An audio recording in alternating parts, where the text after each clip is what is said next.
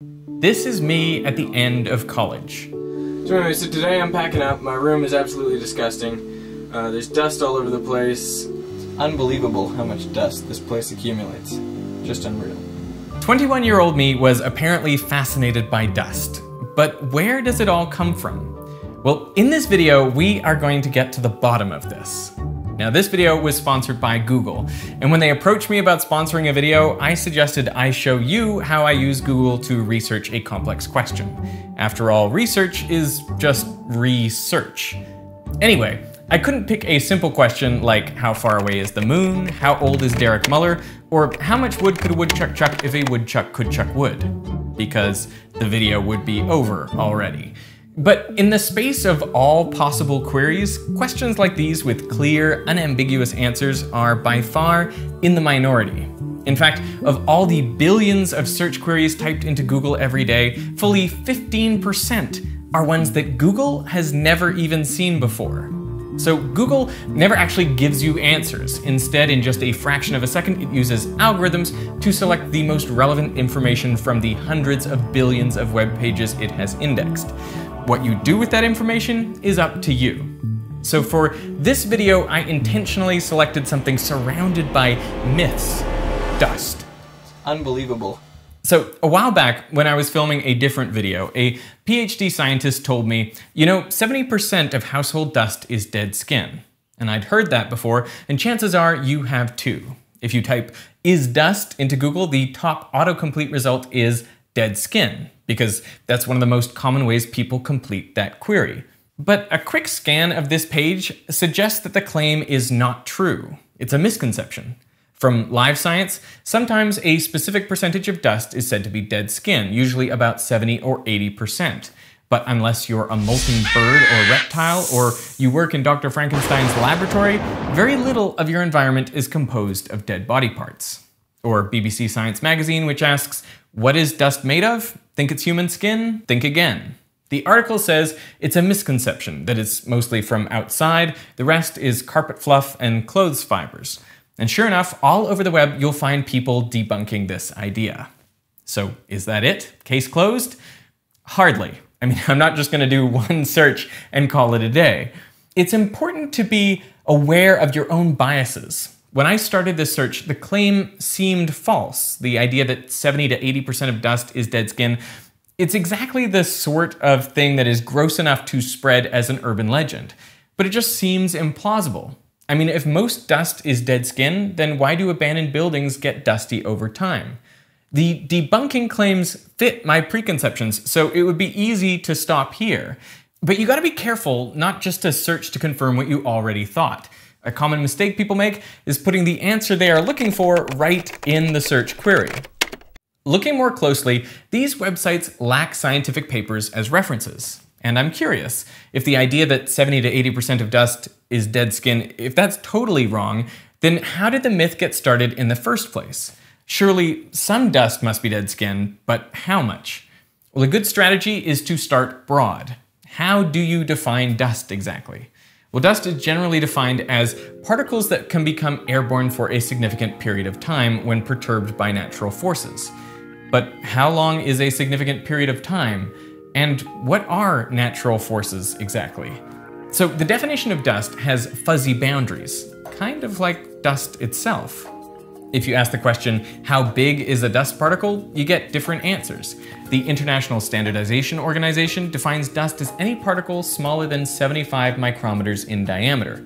That's roughly the width of a human hair. The Glossary of Atmospheric Chemistry terms includes anything up to 100 micrometers, but I've found several papers that include particles as large as 2 millimeters. This large discrepancy is due to the fact the most important property of a dust particle is not its size, but its settling velocity, which then determines how long it can stay airborne. A 100 micrometer metal ball would fall to the ground very quickly, while a 2 millimeter long cotton fiber could float on indoor air currents indefinitely.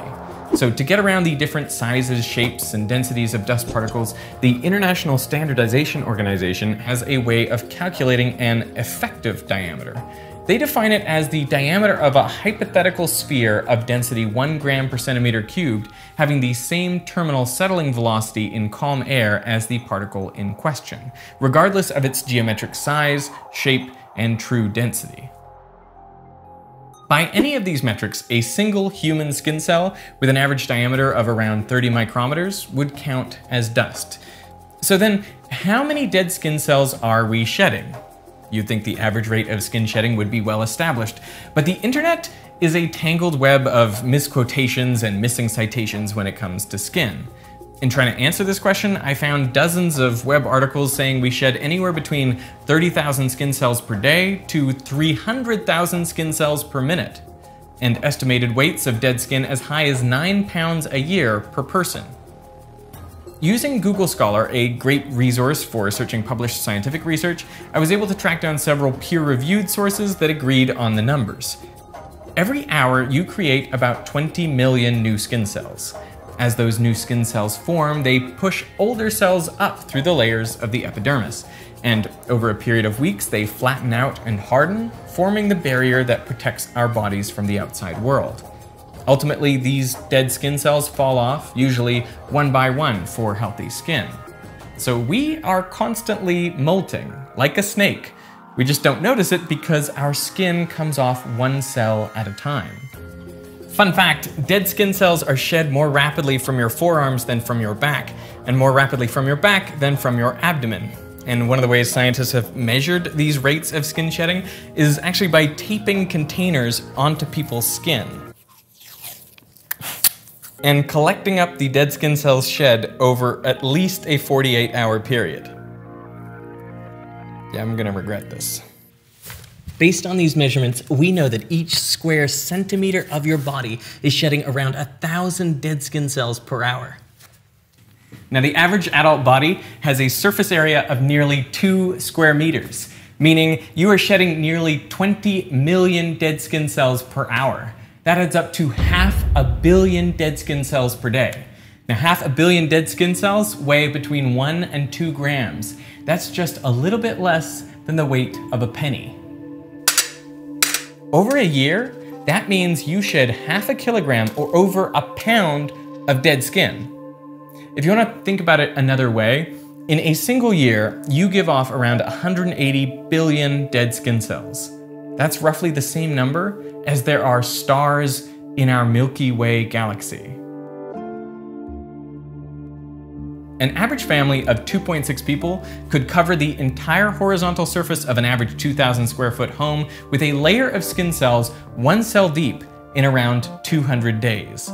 That is assuming all their dead skin cells accumulate around the house, which of course is not true. Some will come off in the shower, and some will get captured in clothes and bed sheets and be rinsed out in the wash, not to mention dead skin cells shed outside the home. Still, the amount of skin we shed is not small. But how much is it as a percentage of household dust? Well, that turns out to be a trickier question because there are a lot of other sources of dust, like pollen, fibers from rugs, clothes, and furniture, dirt from outside, even micrometeorites, dust from space. To clear things up, I called around to some dust experts, and they pointed me to this book, House Dust Biology by Johanna van Brunswick from 1981. And sure enough, on page 37, there is this graph. Now, it appears to show the fraction of skin particles in airborne dust as 80%, except not really. This is a stacked area graph, so dead skin accounts for only 20% of dust particles between 100 and 300 micrometers. Could a simple misunderstanding of this graph be the source of the urban legend? I mean, it's possible. But what's more interesting to me is that the legend is not that far off. According to this, a full 50% of dust particles under 100 micrometers is dead human skin.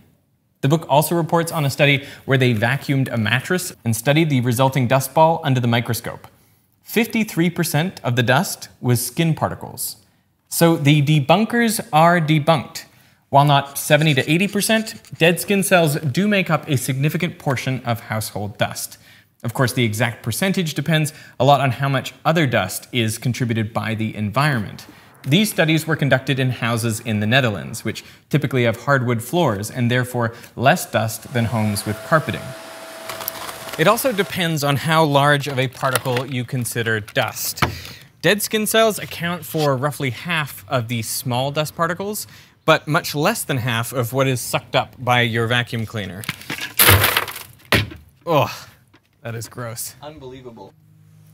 I guess it makes sense that the place where we find the most dead skin cells is in and around our beds, where we spend a third of our lives shedding a third of our skin in our sleep. So then is it true that your mattress actually doubles in weight every 10 years? This claim was actually published in a major news outlet 20 years ago, with the increase in mass attributed to dust mites that feed on your dead skin. The claim, which lacked a scientific reference, is so disgusting it has spread throughout the internet. But it's not true. If two people slept on the same bed for a decade, and even if all their dead skin cells ended up in the mattress, it would only gain around 3 kilograms, or 7 pounds. And by conservation of mass, the dust mites that feed off that dead skin could not weigh more than that. So the total weight gain would have to be less than 10% the weight of an average mattress. And remember, dead skin cells are small and light enough to become airborne. Just making the bed has been found to increase the number of skin flakes in a cubic meter of air from 21,000 to 107,000. Skin scale dust is inevitable, and it occurs in higher quantities where there are more people. Scientists have studied the airborne dust in the London Underground and found that fragments of dead skin cells make up around 10% of all small dust particles by weight. And it's not just skin we are shedding. A ton of tiny organisms live on our bodies, a teeming microbiome of bacteria, fungi, and mites. Every hour, we shed approximately 1 million microbes in a cloud that spreads out a radius of about 1 meter from our bodies. In one study, an individual was placed in a clean room for 90 minutes. Scientists then identified who had been in the room, not using their DNA, but rather using the characteristic fingerprint of their microbial cloud. The technique was so accurate, the team wrote that it clearly suggests a forensic application for indoor bioaerosols, meaning that one day we will likely use microbial dust clouds to solve crimes. Dust can reveal a lot about us because a significant fraction of it literally is us. I mean, everyone has heard the expression dust to dust, but they're probably not thinking about how each and every day part of us is becoming dust. You know, when I was reading this house dust biology book, I found some sections that sounded to me a little bit like poetry. So studying dust from an office under a light microscope revealed tree fibers from paper, eraser dust, rubber, calcite, and pumice, human hair, various dyed wools, cottons, and synthetic fibers such as nylon, rayon, cellulose triacetate, and orlon, dander, tobacco, cigarette ashes, graphite, wood shavings, oil soot, paint chips, glue, fingernail filings, and traces of quartz and starch. I love all these words because they bring vivid images to mind. It's like the tiniest fragments of our lives can paint a full picture of reality, of who was there and what they did. You know, searching through dust is a little like searching the internet. There are so many pieces, it's fuzzy, nebulous, but with the right tools and a bit of perseverance, I'm confident that we can uncover the truth buried in there. In this case, the truth is that dust, particularly these small particles and dust around beds, is mostly dead skin. Why does that matter? Because it is something we can be certain about. I mean, for centuries, science has beaten back the shrouds of ignorance. And knowing what is really true is the only way we have been able to make progress. The internet gives us a great opportunity to share that knowledge, but only if someone takes the time to research and establish what really is true.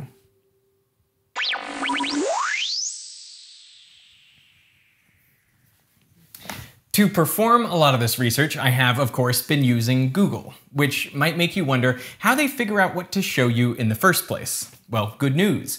Google is not a black box. They have an entire website that takes you under the hood of the search engine and explains all the testing and improvements they make. Check it out by clicking the link in the description. And when you go to make your next search, try it a few different ways. Start broad, don't include your answer in the query, use image search, and most importantly, remember, Google shows you the most relevant information. It's up to you to decide what to do with it. Thanks to Google for sponsoring this video. Learn more about search by clicking the link in the description.